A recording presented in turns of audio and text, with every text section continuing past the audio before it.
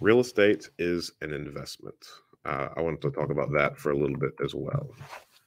So, real estate is an investment, yes, and it should be seen as such. I know a lot of people approach real estate from a different aspect. Some consider it to be a way to leave your job early. Some people consider it kind of like a replacement to a retirement plan or part of their retirement plan. And I think it's really important to note that there are four main ways to make money in real estate investing. The first way is obviously the cash flow. I think that's what most people talk about. And the people that want to retire early, I think this is the part that they hone in on, is the cash flow that they're going to get on a monthly basis when that property is rented out. The second way is appreciation. Now, appreciation is kind of like icing on the cake. It's my opinion, and that you should approach rental properties from the view of like a cash flow perspective. So if the property is not cash flow positive, then you likely should not buy it. Some people invest for appreciation because they might be in a market where prices are rapidly increasing and they're not necessarily concerned if the property is cash flow positive. They just want the appreciation benefits from that. I would not advise that. I think that is rather speculative and a little bit risky. I would not bet on that. However, over time, if you invest in real estate for any decent duration of time, you're going to experience a lot of appreciation. Appreciation, from my understanding, is always equal to or greater than inflation. So during the years where we see a substantial amount of inflation, like this one, then real estate is expected to increase at least proportionately to inflation. So that's really cool. And when I think about appreciation, one of the, I think it's like a Chinese proverb, maybe it comes to mind, and that's that the best time to plant a tree was 10 years ago. The second best time is today. And I feel like that is my overall sentiment about getting started in real estate. I would not attempt to time anything. The only thing I would do is go in with the understanding that this is going to be a 30-year investment for you. So I would take that, and that is as far as I would consider appreciation. It's going to happen over a length of time. However, you shouldn't plan on it. The third way are the tax benefits. So each time you purchase a property, I'm a little bit fuzzy right now, whether it's 27 and a half years or 28 and a half years. I always get a little bit caught up on that.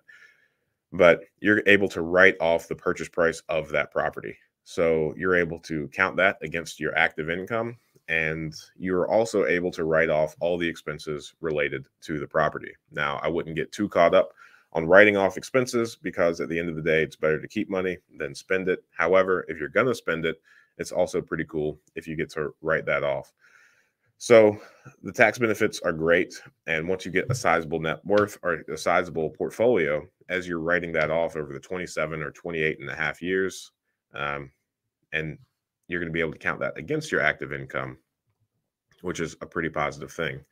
The fourth way, which is only applicable if you use leverage, which is the principal pay down. So if you have a property that's rented out, then you are going to be able to use the rental income to make the mortgage payment. And part of the mortgage payment is your principal pay down. So you're essentially taking a portion of all of the rental income that you receive and you are saving it for later, or it's going against the mortgage. And that's going to accumulate over the appreciation, along with the appreciation. So I would say that considering all four of those factors, cash flow is one of them and not nearly the largest way to make money from real estate investing.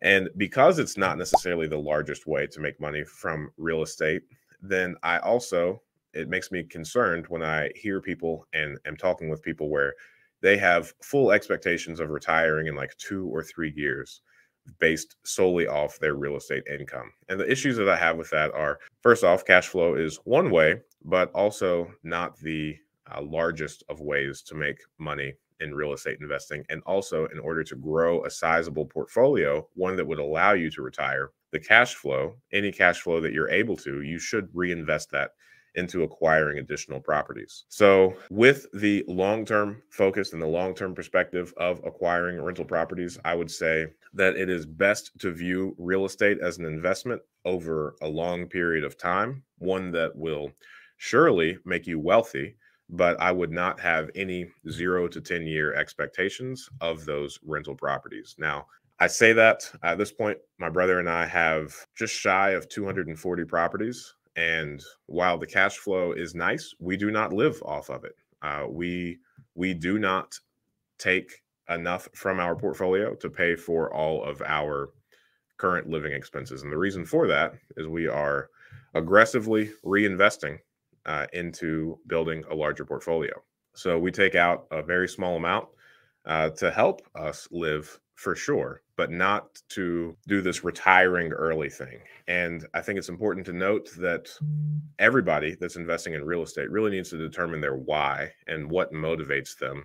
And if retiring early is your main focus, then you should certainly build a strategy around that. But keep in mind that there are just as many ways to make money in real estate investing as there are people investing in real estate. So the more money you take out of your cash flow on a monthly basis, the slower you're going to build and the more you're kind of choking any future growth of your portfolio. So there's a fine balance in kind of consuming part of the cash flow and also continuing to grow and feed into the business so it remains healthy. And that's a fine balance for any business owner that they need to find the balance of and plan appropriately. I would say the depreciation, the principal pay down, and even the tax benefits are comparable to kind of the time benefits associated with working like a W-2 job. So as you're working, you are building up vacation days, sick days, holidays, depending on, when I was in law enforcement, those were just things that every pay period, you got more of those that you could use if you wanted to. If you save those for any number of years, then you would be able to take several months off. If you save those for your entire career, you would be able to retire 2 or 3 years early or get really large payouts for that time that you worked. I would consider appreciation, principal pay down, and the tax benefits similar to that. So while you are not going to be able to live off them as you collect them in the months that you collect them, I would say that over any length of time investing in real estate, you are going to be able to utilize those three as needed and pull from them. So in 5-6 years, you can pull from some of the equity that is generated both in the principal paydown and also in the appreciation. So that's what I've got to say about real estate as an investment. Thanks for watching that clip. I thought that was a good question. And I think you can ask good questions too. Join us every Friday morning at 8 a.m. Eastern Standard Time for a live stream Q&A where we answer plenty of questions just like this one. In the meantime, consider subscribing to the channel if you want more of this content. And if you want to increase your deal flow, analyze properties better, and help me feed my family, click the link below for a free 7-day trial of PropStream.